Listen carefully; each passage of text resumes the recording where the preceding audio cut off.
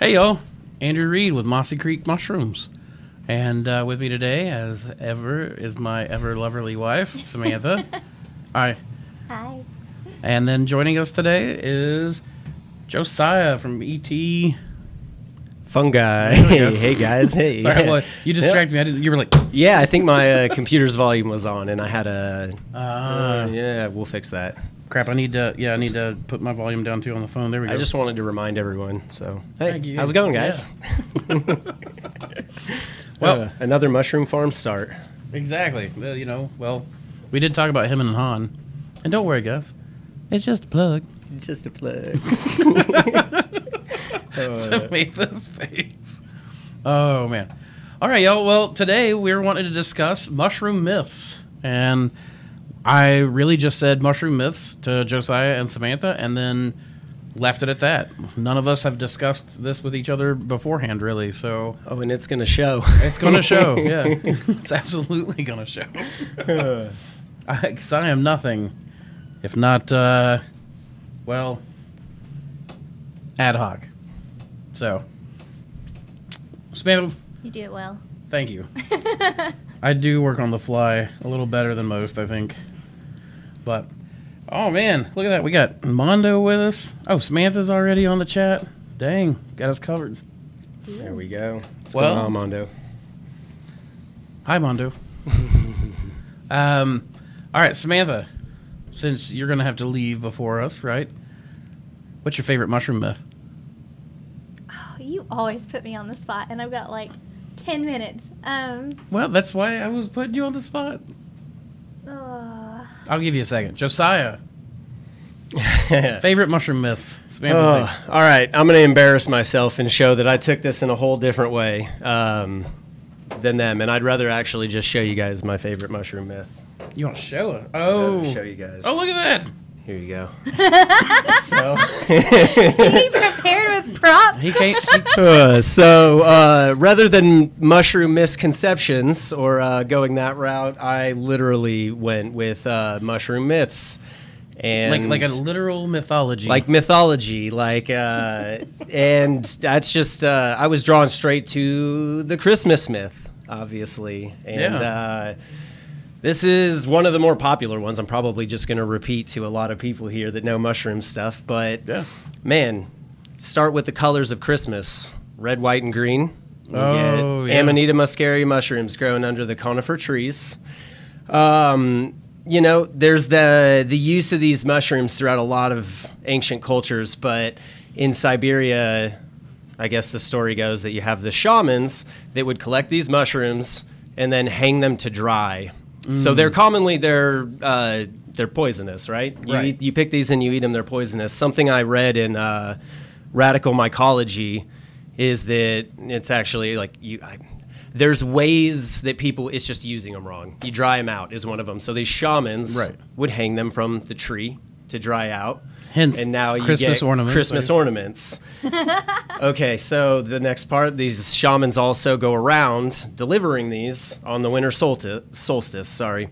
This is December 21st, Siberia, snow like crazy. Right. Snow's covering the doorways to most people's houses. So they drop them through the chimney, through the smokestacks. So that's the idea. I also was wondering if, the stockings over the chimney is a place where you'd hang them to dry as well. That kind of makes a little bit of sense to me because you have a little bit of heat drying. Yeah. And I think the toxin is actually heat. It degrades. It's thermo. Oh, crap, I forgot. Phobic. There you go. It degrades under heat. So maybe hanging them above the fireplace was a good, good way to dry them out. So also the people delivering them, the shamans, dressed in red and white clothing, wearing these hats supposedly. And I guess really the last one, so their reindeer are known to eat Amanita muscaria. Oh, yeah. Okay. So they'll eat it. And one of the things I read in Radical Mycology as well was that, shamanic use of this involves actually drinking the urine of someone that's digested it, and that's another way that it filters out. I've heard it's either the urine of the shaman or the urine of the reindeer. The reindeer. Right. Exactly. So, yeah. So they use them as like a filter. yeah. Filter. And well, so here, if it's the reindeer, then you think about Rudolph the red-nosed reindeer leading you on some sort of a journey. Oh, yeah, I got you. And if you're seeing flying reindeer, I mean, that's just kind of the icing on the cake there. Kind of fits in. It fits in. Well, that makes sense to me. I mean, probably not Rudolph. Dude. He was like a 1950s thing, but maybe. I don't know. But I do get the other reindeer. Like, how many reindeer are there? 7? Man, I don't know. I think there's 7. I think so. Prancer, Dasher, do. Oh my gosh, I can't remember the last 2. If there are 7, so it doesn't matter. It make that I've heard a mixture of this with mixed in with Norse mythology. Yeah. That Odin was Santa, and Odin rides a 7-legged horse. I mean, 8-legged horse. 8-legged horse. That's what it is. It's an 8-legged horse because there's 2 pairs, or there's multiple pairs, and there's 8 reindeer. And then something about Odin being, dressing in red and white, and I don't even remember all of it now, but there's a lot of mythology, it seems like, wrapped up around like that. Oh, yeah, all kinds around Christmas. That's that one's awesome, though. Well, Christmas is a good one. So, plus I like Deep Winter. It's a time for, it kind of makes sense to me that you would, if you're going to take mushrooms as a people, you would all do it around Christmas time, whenever it's dark outside and you don't really have much else to do other than introspection. You're literally snowed into your little hut there. Right. Yeah. There you go. All right, Samantha. I didn't know about all this awesome, fantastical stuff. You didn't? No, I did not. But now I do. So I will say that interesting. I do want to get to John. Was it John? No, Scott Stevens said mushrooms are space aliens, and That's a very interesting one. Oh yeah, what do they call that? Panspermia. Panspermia. Yeah. And then which is where you talked about. I can dig that one absolutely. Yeah, absolutely. Yeah. And then. Was it John said mushrooms grow in dark caves and don't respond to light? Yeah, every day at the farmer's market. That's a good one. Oh yeah. Well, and I've got friends who are computer programmers, friends that are engineers. They both have the same joke. Engineers are treated like mushrooms. We're fed shit and kept in the dark. And I'm like, that's only one type of mushroom, Yeah. But, let's see. I'm trying to get these buttons down. So if you guys see like a flash of one person and then it quickly goes to another, that's because I hit the wrong button. And I'm still trying to learn how to do this while looking at everyone else. We'll forgive you. Thank you. I appreciate that. All right. Samantha, now I'm putting you back on the spot. Maybe that all mushrooms are poisonous. Into the mic, please. Maybe that all mushrooms are poisonous or toxic. Okay. That's something that I would always get at the farmer's market. Are these edible? Are these poisonous? No, I wouldn't be. We wouldn't be here. We wouldn't be selling them. Yeah. Are these real? Well, then you go, how do you know they're not poisonous? Let's see and find out. Come on. Did you get that one, Josiah? I actually had a couple people come to the farm today to pick up grow kits for the special thing, and I was showing them around. And this one lady that was just, she couldn't believe it. And she asked, I think 5 times, so everything you grow here is edible. Every time you saw a different mushroom, you'd open this side of the grow room and it was like, these are all edible? You sure? Yeah. Well, and that they're all psychedelic. Right. It's kind of like this Alice in Wonderland.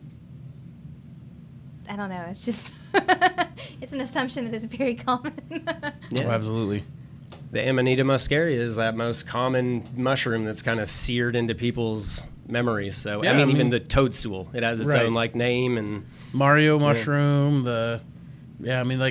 Even when kids doodle mushrooms, what do they doodle? They doodle the Amanita muscaria. Yeah, and that is associated often with being poisonous. And there we go, and hallucinogenic at the same time. Yeah. So yeah. Have you tried that one? No, I haven't. No. Okay. No, I mean, I want to. That's what I was going to say. I'm interested in it, but that's the way in which I don't have a reindeer. I feel like that's when you need someone to show you how to do that. I think I agree with you. I'd rather do it with someone who's experienced than not. Something else that kind of reminds me is into the microphone. I had a great grandmother that mentioned that fairy rings in the yard were like portals to different worlds kind of thing. Well, I believe that myth. So, I I mean, And she always had this, folklore and I fairies like that, yeah. and, the Nisa gnomes and everything. Like, it was a big part of her kind of bedtime stories that she'd tell at night and have you scared to death to go outside, in the dark. I get you. Growing up, we had my brother, cousins, etc., and I would always we grew up on the same land, right? So we would find puffballs in their dried out state and throw them at each other. And of course, like, we had family. I don't remember if it was. I don't think it was my mother, grandmother, or maybe like Gigi, my great grandmother, or something like that. But like, there were people always telling us, like, don't do that, you'll go blind. The spores will make you go blind, So, Yeah. excuse me. I remember kicking those as a little girl and just having absolute Oh yeah. Yeah. glee. absolutely. Like, just As a little girl, what are you talking about? I still do this. Yes. Oh, so when you grew play up them from as being a much little now. girl, you became now you still have is- those little habits. This is America. It is. Oh man. So I also actually looked up some. There's one myth that all poisonous mushrooms have bright colors, Oh, I get that. At the market, too, Yeah. people will say that. And and it's then like, we have the golds and the pinks, look at the table here. What are Right. and the blues. Yeah. Yep. Chestnuts too. I mean, that's a Yeah. they can Have get you, like have a you guys bright heard yellow orange. the penny one? Like, if you put something about if you put a penny in your mouth and you're tasting mushrooms, it'll tell, like, somehow it'll tell you whether, and I don't even remember. Some old timer was trying to tell me at the farmer's market one time, and I was like, dude, you do not want to do that. That's not how you tell poisonous mushrooms. Nope. I mean, no. You're likely to get something else from sucking on a penny. Well, that's Like- fair enough too. Yeah, pennies are pretty dirty. Yeah, yeah. That's Oh, not my- good. This misconception about white buttons, portobello, baby bella, etc., or that they all taste different.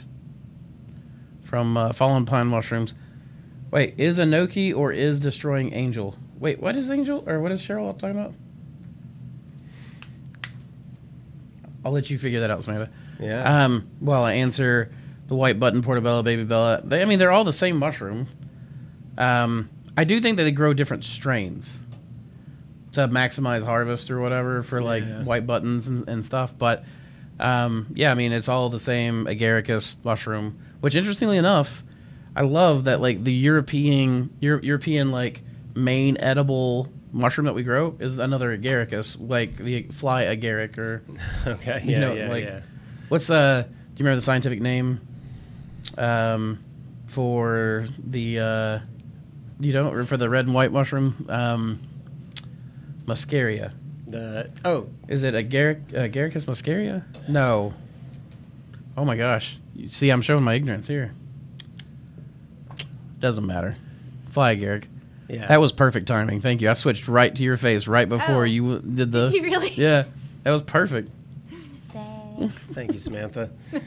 Jason said just touching a poisonous mushroom can kill you. Is as a myth. Oh, so Cheryl was saying Enoki and Destroying Angel look exactly alike and are both not bright colored, and that was her point. So that's actually a very good point. Yeah. Yeah. Yes. Okay. Wow. It took us a while It to did. pick up on I that mean, one. that's, I'm sorry, Cheryl. just not in my headspace. Especially the Destroying Angel. I mean, it's white and just very unassuming. So John also brought up Amanita and Berserkers. Have you heard that myth? Oh, this is the heard Vikings. that. Yeah. Yeah. I mean, you might know more about it than I do, a little bit. I mean, but- I have looked into it a little bit. The problem is that we don't. Vikings weren't fond of writing stuff down. So, and most of what is written down about them came a couple hundred years after the Viking Age ended. So we don't actually know much about their shamanistic practices, other than the Sami people still have their traditions. So, and we can assume that there was probably some cultural interspread there. I totally believe, I mean, having tried like regular cubensis mushrooms, I absolutely believe that you could use that in a ritualistic sense, but there's no way you could do that right before a battle to like achieve a berserker state, because there's no way I could keep, Yeah.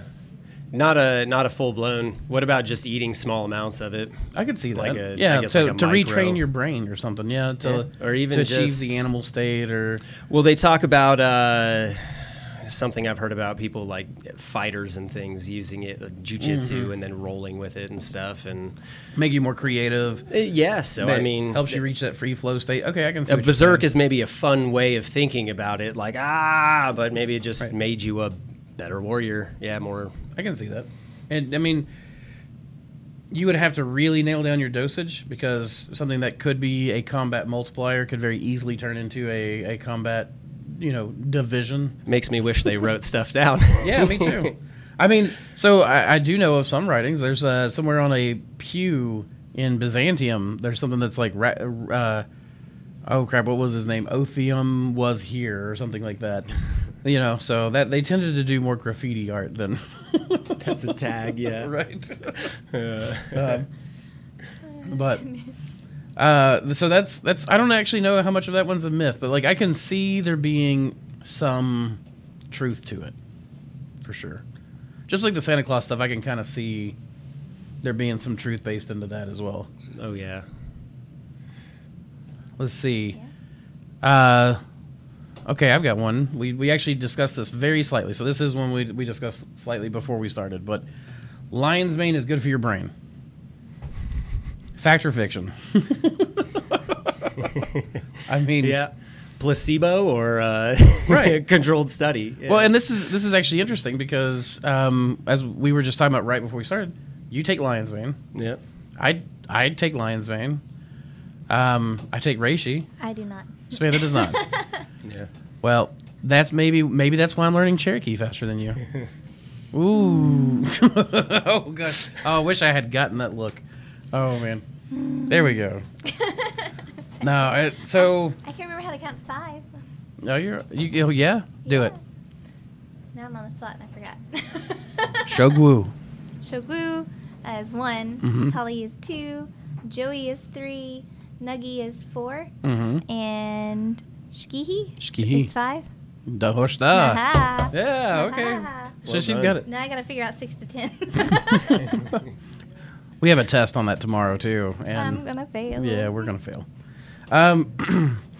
So John is saying, as far as the Berserker myth, real quick, and then I'll go back to Lion's Mane, that the Berserkers believed that they were invulnerable on the Amanita. The Celts often fought, excuse me, next to naked and were crazy without mushrooms. Okay. I think they were tripping hard even in battle. I can kind of see that. Like, whenever I take mushrooms, clothes come off. So we admitted earlier that we've also. I was just gonna go right over it. Yeah, I appreciate it. Samantha she's laughing so hard because she knows it's true. Like, yeah. So we both did say we've never taken it, and in radical mycology as well, they said a lot of these cultures refer to it as the god mushroom, that it made you feel like God, that it was a distinctly different from cubensis. Okay. So I did forget about that, and perhaps, boom, that might Make you feel invincible and stuff. And, Yeah. yeah. I mean, for me, like, I don't know, cubensis makes me feel invincible, but I tend to get more couch locked than anything. Yeah, no, I'm not fighting a battle. No. I'm on cubensis. I am on the couch dreaming. So, now, going back to the lion's mane real quick, though, it is interesting to me. Just see, we were it was Sporadic. Ben Dooley of Sporadic was doing his master's thesis on basically like how amazing lion's mane is for your brain. And in this like whole thesis, he's like, I mean, I'm so excited to be able to prove this point, to get the information out there, and to be able to, because I'm becoming a mushroom farmer, et cetera, et cetera. And then when he did it, he was like, oh my gosh, the science on this is actually really terrible. And any results that we have are actually based on in vitro. The studies are all poor, number one. They're in typically poorly represented journals. Some of the studies had obviously massaged data. And the ones that did show any kind of perhaps decent results were all in vitro, which, as we were discussing earlier, it's that whole thing of like, silver kills cancer in vitro. You know what else kills cancer in vitro? A bullet. And that also is not a terribly good way of treating people. So lion's mane is not a good... We don't know. It actually could be that it's not a myth. I mean, we don't know. Yeah. It's it's taken... Well, it seems to me that, the medicinal mushroom kind of trend is booming there. And you take the the provable success of something like reishi, and it's fun to slap a tag on any other mushroom. And it's also exciting because you said, I take it for a reason. Like right. I feel different when I take it. I've got the same thing for like reishi, and like I was telling you, reishi and cordyceps in particular. I can tell when I stop taking it. Absolutely. Yeah. So, I mean, what's exciting is that I think, like Cheryl said, they're doing some new stuff on it that's hopefully being done, in a more promising way. Absolutely. Yeah, what he's discussing there, Cheryl was just discussing with us how there's a study out talking about how lion's mane mycelium actually produces a water-soluble antibiotic. And when mixed into the substrate for your plants, the soil for your plants, it's entirely possible that these plants are taking up these water-soluble antibiotics. And she referenced a specific disease, tomato. Oh, I forgot the something rot, but it actually seemed to effectively protect the plant. So and it's backed up by a very good study, good science, and that's something I would like to see more of, is mushrooms moving out more from the myth world. Though I appreciate the myth world. But to move out of that and move into good science. Like, I would like to see really good studies done on a lot of this stuff. Yeah. So, well, and also just with things like lion's mane, there's so many issues with all of it too, with what you're buying, with just kind of venturing into how to make stuff for my own personal use. You realize how much stuff out there is probably just not even made in a way that I guess it's hard to know exactly how to make it before the science is in, but right. A lot of it is just kind of thrown together very quickly. Yeah. They talk about the grain and things like that. So, right. Yeah. I don't know. There's a lot of different directions to go, and we don't like. The problem is there's not been a lot of money or science really thrown at mushrooms yet. Yeah. It's weird because it's like mushrooms have always just been a afterthought of botany for the longest time until recently. Yeah, so absolutely. I do see on here, let's see, who was it? Tim Stewart asked about, and I'll say this before that this is not, I'm talking about what I do here, but one of the problems with all the extracts, the only thing that seems to be standard is like the dosing. Right. Which, if they're made differently, there's then not a lot. How can you dose it? How could the dosing all be exactly the same? And so, for my own personal tinctures, to get the benefits that I'm looking for, I take it.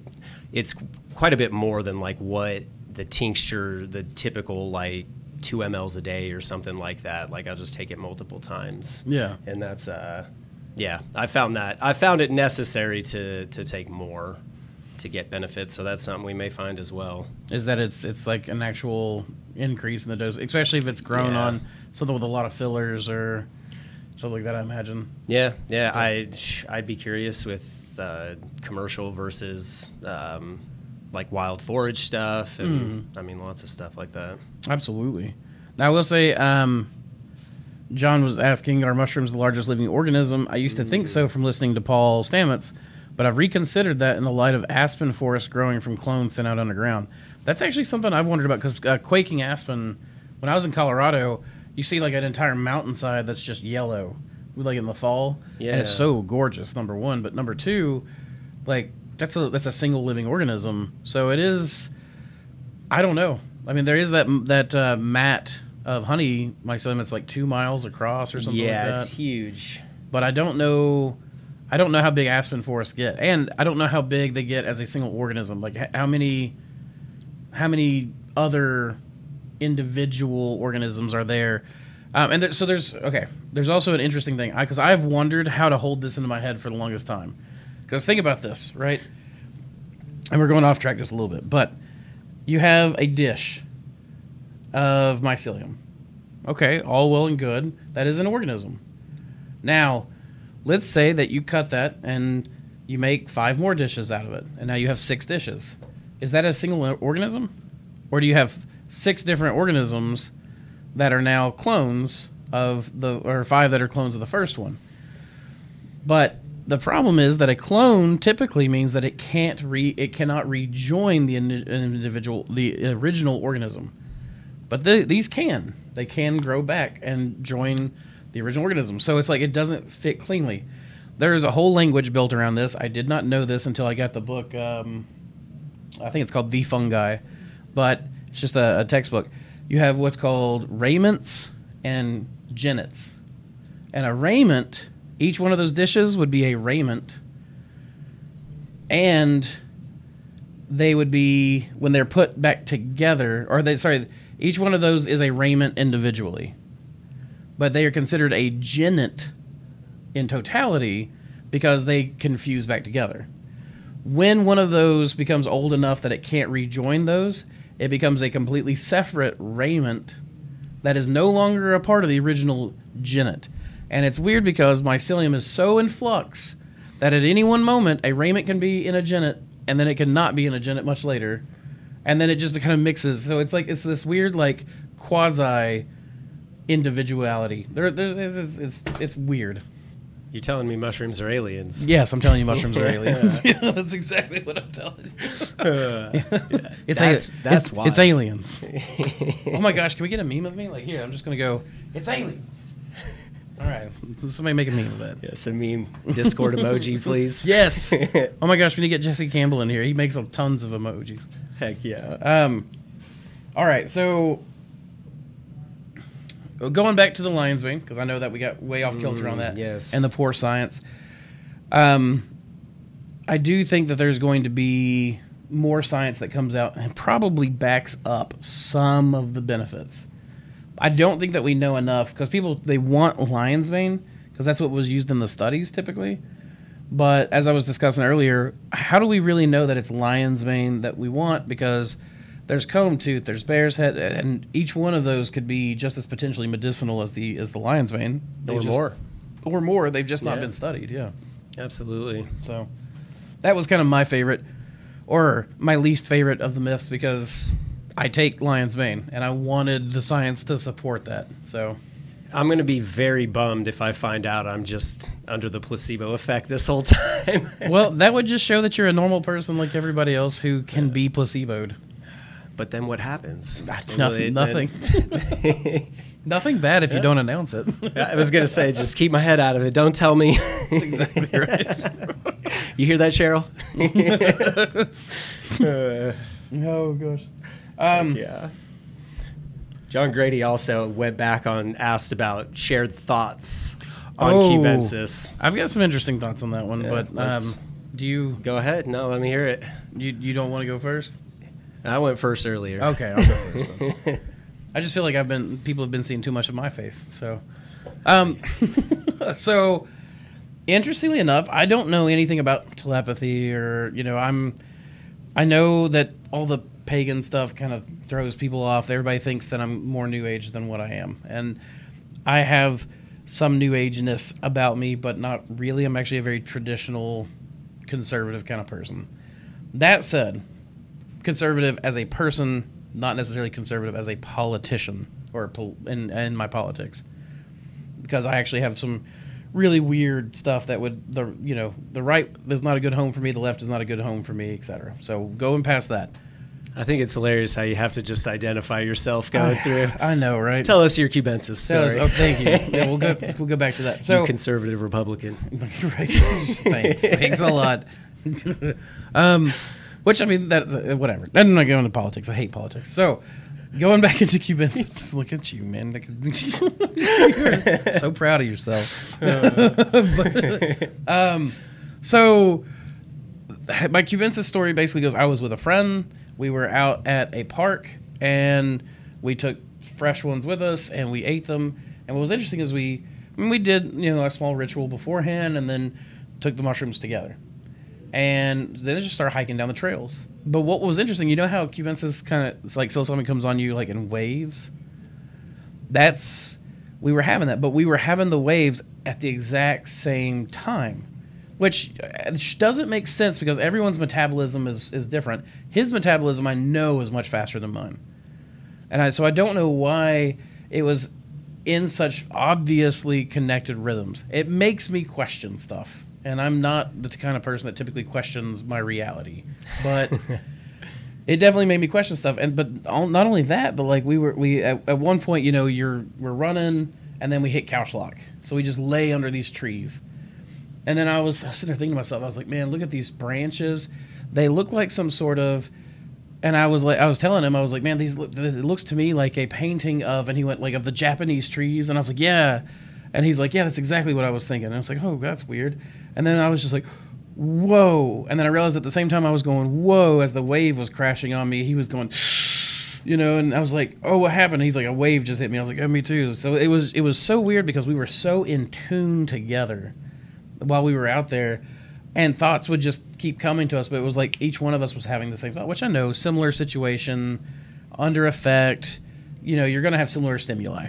But there was a point where we just like we came across this log and we saw this teeny tiny little jumping spider running down the canyons of the bark, and there was these little flies flying, and we were watching. This thing was literally hunting and stalking this fly. We sat there for like an hour and a half. I mean, it had to have been like an hour and a half watching this thing just hunt through these little valleys.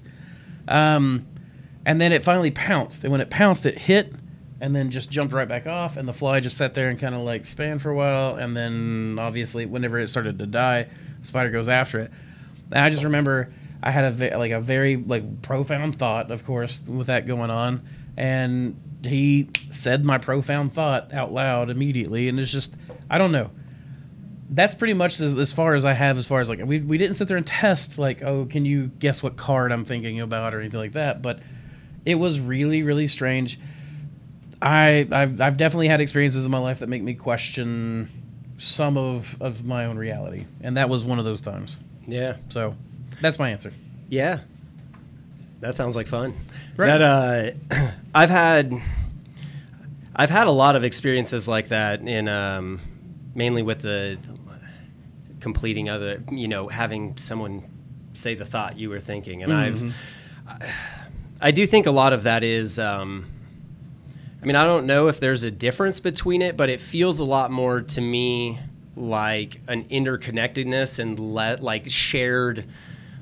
It's less like sharing your thoughts back and forth and more like a group experience. Almost like you're both the receiving end of some sort of... Exactly. Yeah. You're tuned into the same broadcast. There we whatever. go, yeah, So, exactly. And I mean, I've had some pretty... just where, like you said, question your reality type of stuff. But I've also noticed it, you know, I won't get personal for a second. I've used microdosing to throughout at multiple times in my life to help me with some pretty severe anxiety. And in situations where multiple people are even on a low level of it, I mean... pretty much indiscernible. I've had the same thing happen. Almost like you'll be in a conversation and you can look at someone and ask the question and then they'll answer it without you even asking it. Like you can almost, I don't know. It's weird. I've had experiences like that as well, even like you said on lower, like microdosing levels. So. Which to me is even more interesting because that's when you can kind of pay closer attention to it too. And I mean, you can almost start to toy with it a little if you want to test it. And, yeah. I mean, so for me, it's I typically like when I microdose, I rarely microdose. But when I do, it's usually when I need help with something like getting out of a funk that I just cannot get out of by changing my surroundings or whatever. But then I use it sometimes to reprogram myself, is what I call it. But it's just like, I hate sweeping, I hate cleaning. So you microdose that day, and you kind of like, okay, as you start feeling good, go turn on some music, go sweep, go clean. And the next thing you know, after doing that 2 or 3 days, and then you just keep the habit going, all of a sudden it becomes a much more pleasant habit. You get to rewire a new feeling to that emotion is the way or to that habit is the way I look at it. So it's not it's not like me being a kid anymore where my mom was forcing me to clean. Exactly. It's me just taking on, like, I want a clean environment, take pride in that. You know, but you have to attach that different feeling to that same thought, that same activity. Yep. So unlearning. That's what I like to call it. Unlearning, like that. So much of my adult life. Zap Bananigan says it's all patterns and pattern recognition in my eyes. I can see that too. Like I've had that same thought. Yeah. Like there's definitely, like, we all are experiencing very similar patterns as we go throughout our life. So, I mean, there are some differences, but most of us live in the mainstream culture. Most of us have very similar patterns. But heck, before this, we were talking about common TV shows and, you know, movies and stuff and quotes that we say. I just don't really think that makes it any less interesting or usable as well. I mean, in fact, to me, that would actually feed a little bit more into the common, I don't want to say common consciousness, but like common wellspring. Yeah. Like idea, like where, and I think that you see this a lot where like, I feel like the wheel didn't get invented just one time by one guy, right? It was probably a series of people inventing wheels because they came across the similar problem. You know, wheels didn't come before roads, probably. Isn't there a name for this phenomena that like people have been working on, like the light bulb? There was multiple people all over working on it. I'm sure there's a name for it. There's got to be. Yeah. I lack the knowledge. It's cool though. I mean that this kind of immeasurable stuff. Absolutely.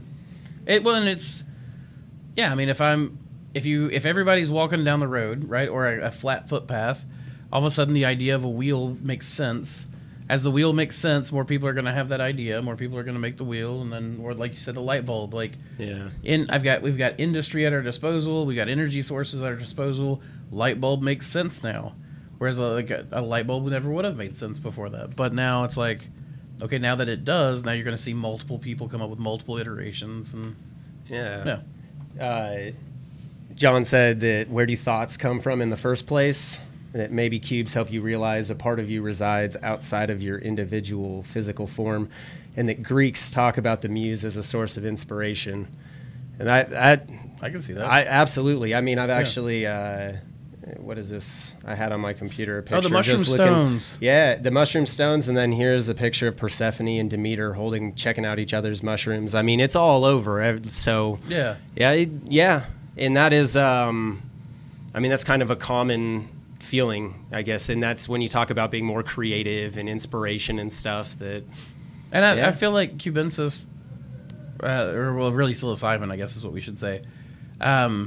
Just gets you out of your own way.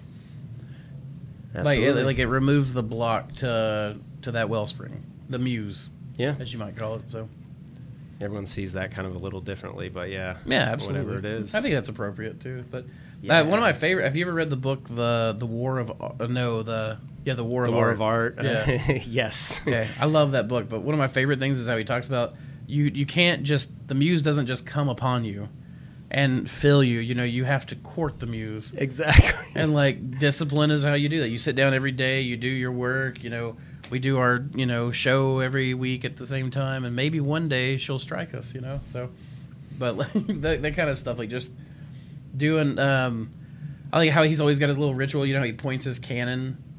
Did you remember that? Like points it at himself so that he can be filled, shot full of. I don't even remember it. Just little stuff like that.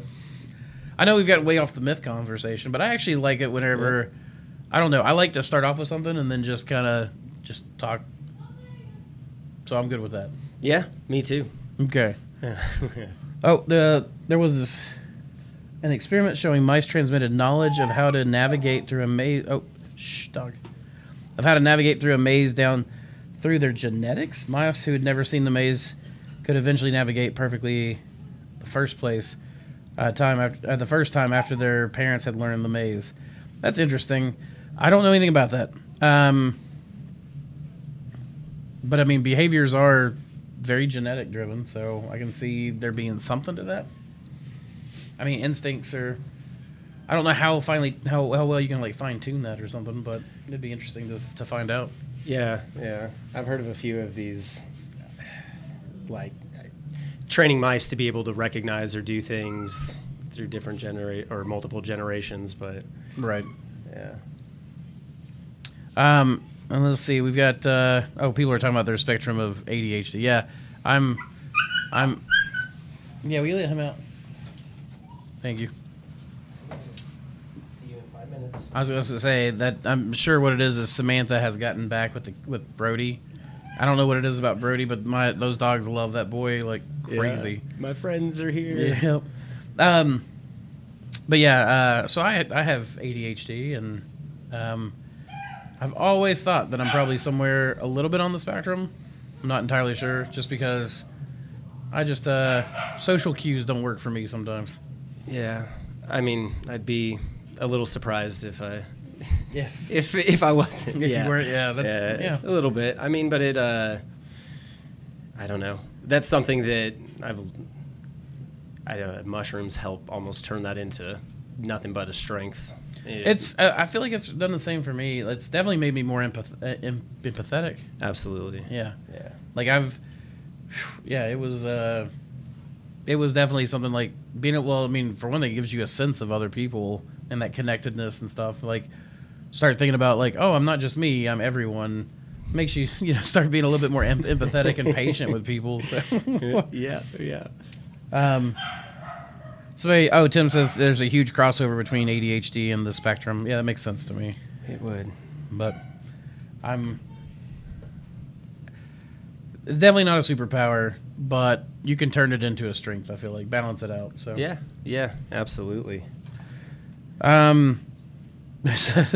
So this isn't part of the myths, but how the heck does a contaminated lion's mane block make so much juice? It's like pulling it out of the air. I mean, we've seen this many times. We talked about it. Yeah, all the time. Yeah, it's magic. Oh yeah. Hey, there's Jackie in the background. They can't see you waving because the microphone. Oh, sorry. He waved at you guys. Yeah, that stuff. If it's what I'm thinking it is, like the time that my lion's mane gets the most like juicy is whenever it gets that Black Death stuff, where all the fruits start turning black. That black juice starts running out. It soaks it up. Yeah, it's so gross, but and it smells. It smells. I mean, yeah, in my smaller basement op, I literally just have to walk down the stairs, and you go, what is it? It's there's a bag somewhere. There's a bag somewhere. I hope it's on the bottom. Oh my gosh! So for a while, we were planting all of our Hericium on the bottom shelves, and then we just stopped doing it because it became annoying to have to just grow them there. So. Yeah, screw the rotation up just for the Hericiums. Move them around too many times. We've just started stacking them again, but we've also not suffered from the problem in quite a while, so I imagine that will. Oh my gosh. Yeah, she's got a little quail. Well, just so you know, it's focused on you from out there, so you definitely made it bigger, but it was the blurry little thing. Oh my gosh, it's so fat. Oh, that's a rooster. Is it? Yeah, he's. Are you gonna do it? You're gonna do it. Hold him up to the microphone. Here you go. Come on, man, do it for us. Now you put him on the spot. I know. Now I'll put him on the spot and he won't do it. What's your favorite mushroom myth? All right, Samantha, what's your favorite mushroom? Oh, you're asking the bird. Either or. Well, you see. Nap time. Yeah, nap time. He's very sleepy. Let's see. Oh gosh, my audio cables caught my arm. A lot of us don't realize we have these predispositions until someone comes along that actually understands it and helps you come with grips with it. A lot is choice, but most is predisposition. Yeah, definitely. I was diagnosed with ADHD, but I was never tested for being on the spectrum. I really wonder if I am. Don't want to spend money on it. Right? Yeah, I feel you there, Cheryl. So to me, it's like. Plus, it wouldn't do me any good to get tested to see if I'm on the spectrum because I already know I have ADHD, and I used to be medicated for it. I've actually found that since I've tripped, I don't need it as much. But I also take niacin. I take a niacin supplement every day because I read a report where they were talking about how ADHD is literally just a temporary stoppage of blood flow to the brain for like a microsecond. So you just kind of interrupt your thoughts randomly. And with that, niacin is a vasodilator, and so it increases your blood flow. So they were literally just giving these 12-year-old kids niacin tablets, and like, oh, they didn't have ADD. So interesting. They're performing better in school on just niacin. Yeah. And you can get niacin from beets and steak and other types of food. So yeah, heck yeah. Man, B vitamins, that's not profitable. No, it is not profitable. It's probably why that study's not gone anywhere and however long it's been, out and about. So yeah, that's cool though. Some niacin. Yeah, niacin, it helped me big time. Like, I feel like I can focus. If I run out of niacin for a day or two, I come in and it's like brain fog. Just complete and total brain fog. So. Heck yeah. So Tim said that we should ask him what the ultimate question to the ultimate answer is. Well, we already know that, though. It's 42. Well, no, I'm sorry. That's the answer to life, the universe, and everything. So. Yeah, Scott said 42. Oh, man. Well, all right. Samantha, you got any more mushroom myths you want to share? No? You're more interested in the birdie. Yep. How about biodegradable mushroom bags? Oh, my gosh. Do you want to start a war with unicorn? Because I didn't name names. Fair enough. Okay, let's do this. There are no biodegradable mushroom bags on the market, period. There are oxo-degradable bags, period. Yeah. like, I don't you know need how that else other to- magic mushroom to come along after and fix the, mess that we've made. Pelistosis or whatever. I can't remember that. Good luck. But yeah. it's so. One of the interesting things is I actually sent the information about the biodegradable bags to some chemists in Austria, and had them.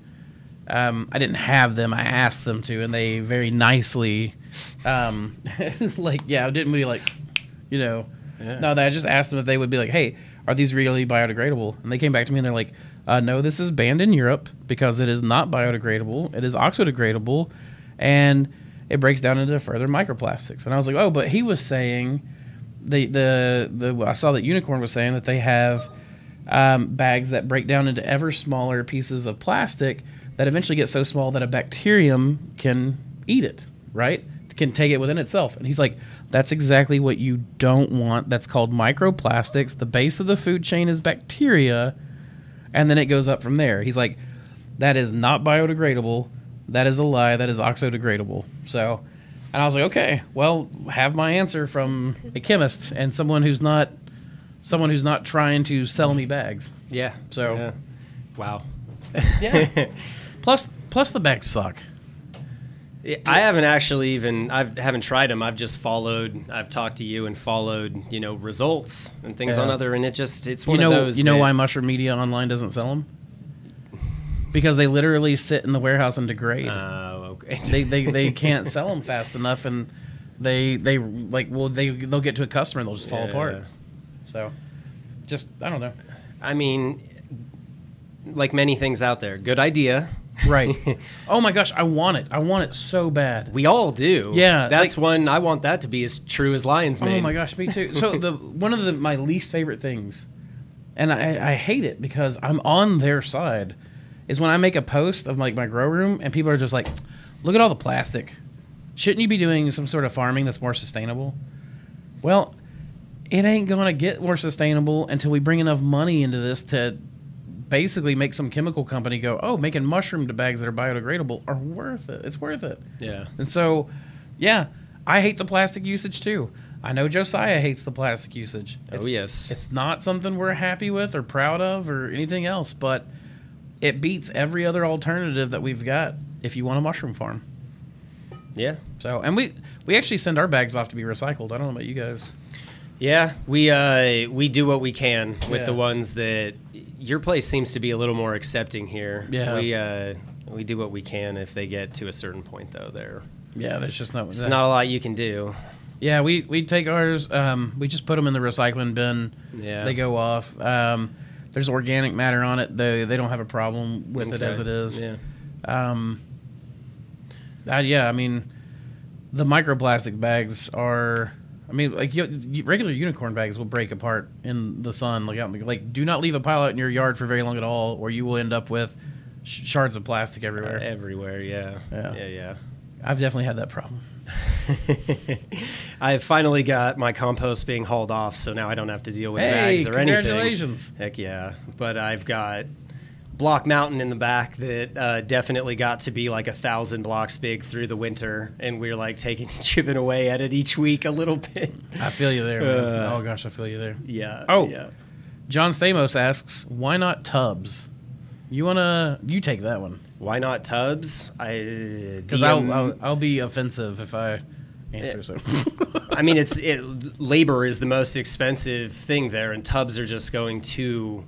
There's no way. They're expensive to buy that many and start. Plus, it's ultimately going to be just as bad for bags. By the time you get done, the tubs only are going to last so long being autoclaved and things like that. And just, if it's still made of plastic, it's still going to be an issue. So, well said. That was very succinct and not offensive at all. Yeah. I like that. My answer was going to be because they suck. Because they suck. I hate every time I see that freaking Norse 4 monotub commercial. I want to punch a wall. I hate monotubs. Yeah. So I've been thinking a lot on. So Cheryl and I have been talking about making paper out of spent mushroom blocks, and I'm picking up scraps from restaurants as well as used paper in menus and things like that they go through, and taking that and kind of combining them together. And then we've been kind of just trying to come up with ways to, how could we use that as business cards? How could we use it as material that we send in with packages? And something that I thought of that would be really cool, Cheryl mentioned making our own little market baskets, and selling those.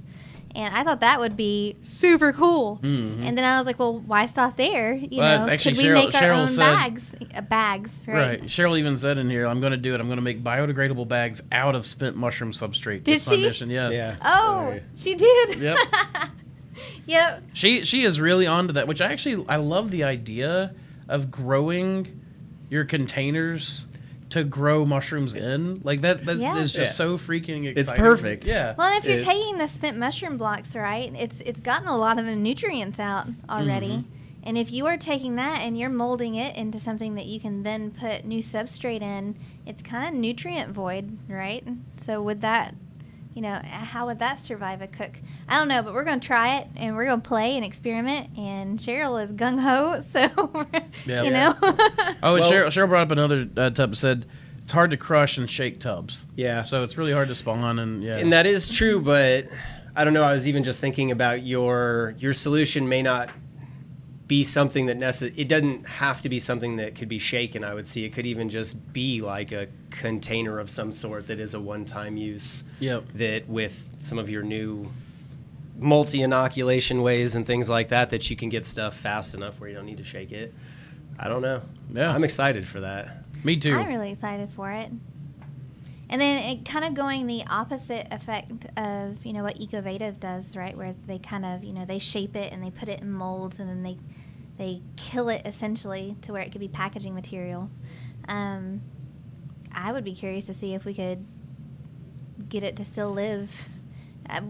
We had an old friend reach out to us, and he was joining a Mars analog mission, and he cited that he wanted us to be a part of the research in that. And one of the things is building living packaging that could be your first fruits to Mars, and anywhere really. And how neat would that be? And then giving yourself these, this secondary crop that you could grow off of the waste product of the first. And I know we were talking about myths, but we also mentioned earlier about going into, the truths that you can believe in, and the sense of ingenuity that you have. You can believe in that. You can believe in testing and results, and seeing how far you can go. So I don't know. I get excited about these things. Anyway. somebody else talk. Well, okay. I get it. So they're in the chat. There are people continuing the tub conversation, Yes. and it's very interesting because there's oh gosh, there's even projects out there using mushrooms to build boats, faux leather, coffins. John Grady also brings up it was actually a canoe instead. It's called the Myco canoe. I think it was actually maybe the Myconu or something like that. I don't remember. I thought that was so You know it was cool. a pun. Oh yeah. Oh man. Kate the Enigma on Instagram is the one that did that. Yep. She's also doing. And she paired with a fellow. To She do it. did. I can't remember his name. I don't remember. But one of the things I'm most excited about, because I think a Myco canoe is not really necessary or needed, even though it's super cool. So Ben, my business partner, who you all know, of course, or I guess all you know too, but he is so against Myco materials. He thinks they're the worst thing in the world. Their worst idea. He's like, they will never ever get to the level of productivity that machine-based stuff will do. And I'm like, okay, that's fine. But I think there are certain case uses that it is really nice, and I think she's got a project that she's using, which is mason bee houses. They naturally live in decaying wood. Okay. As we all know by now, if it's decaying wood, that means it's mushroom-infused wood, which I think there's probably an aspect of the fungal nature of the wood that the bees will appreciate as well. And she's got their little hexagon houses with the holes pre-drilled in the mold, and it's perfect. Like they're beautiful, and they will biodegrade over time. And I think that's a really good case usage of something that's going to go in the garden. You don't want to put plastic in your garden. You don't want plastic bee houses. You could do. I've seen other people do wood, and that might be nice and all, but these will degrade much faster than like a regular just log will or something. But that's a good case usage. Another good case usage, in my opinion, is Mars. If you're going to space, what's the one thing you don't really have a lot of? Space. I mean, you got a lot of space, but a lot of like treated space. And so you don't want to come up with a specialized machine for making every component that you're going to have. In fact, what I told Ben was you take a bunch of high-powered lasers up there to cut stone, and you make stone tools. If you got stone wrenches and things like that, like you're not having to carry all the metals and stuff. If one of them breaks, who cares? You just laser a new one, and it's gonna there's definitely some limitations there, but you're gonna be using high space age tech to be making Stone Age technology, which I love the idea of. Yeah, that's what I was about to say. There's something beautiful about that. Oh yeah, going back to our roots, man. Humans and their sticks. That's really like that's all we are, but just little stick monkeys. But and then the other idea of this is you have large amounts of like warehouse space. You have one specialized machine for making molds, right? Like a 3D printer style kind of thing. And then you print out your molds, you make it custom right there because you got the machine. It spits out all these molds. Now you can do 6,000 units of whatever that's got to grow in. And now you don't have all of this warehouse space that's dedicated to specialized machines. You've got one high-tech piece of equipment or two or backups or whatever, and then you just manufacture based on the bio-load that you've got available. Now you're not taking the spoons and cups and forks, all that stuff with you. You're making a styrofoam bowl out of mushroom mycelium. You're making a styrofoam fork.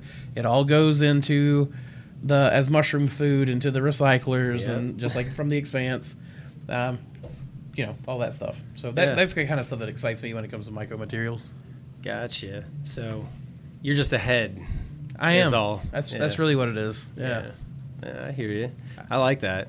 I mean, your guys' space idea. I mean, for this packing stuff is phenomenal. I'm excited for it. Well, yeah, I mean, I'm excited for when it happens. Me too. What I'm saying, and especially since there's a bunch of scientists that just released some information saying that the world's going to run out of food in like 27 years. Which, I mean, I don't believe in the Malthusiast kind of stuff anyways, but Space Daddy better work quick. Space Daddy, yes. Space Daddy. That's what Cheryl calls Elon. Yeah. I bet we can give that hypothesis a run for its money. What do you think, guys? I think so. So he says, John says, what if your laser breaks? Well, that's why you would take spare laser parts. I mean, that's the whole idea is that you would take you could take one machine and a bunch of spares. If you had to take 50 machines and spares for all 50 machines, now you're in trouble. Like, I could even see you making, like, faux leather patches to, like, seal dome cracks and stuff, you know? I don't know. It's just... Yeah. I mean, that's essentially what they pull out in their little kit in the Expanse. Right, yeah. You throw a tray over the hole until they can get their little Band-Aid. Put the tray on, a little goo. Yeah. You're good to go. There you go. Someone get me the mushroom goo. The mushroom goo. I like it. Samantha, you were deep in... You just got, like, a look on your face, like you got real excited about something. Or is it just I your was hand? just reading. Oh, okay. That's Samantha's reading reading and face. Responding to some things. I'm sorry. I do go into the zone. That's for sure. Can someone answer the packing question? Oh, blowout in bags. Okay, so if you're having blowouts in your grains bond bags and pressure, excuse me, I don't have a cough button. I need to program one. You're authentic. I am, and raw. You want to take the bag question? Yeah, this was a journey for me, actually, because I dealt with blowouts for a long time. The biggest issue for me was it was too hot. I was heating it up way too quick. I was overpowering it on my stove, and that may not be the issue for everyone, but I tried quite a large number of things, and that was eventually what solved it. Okay.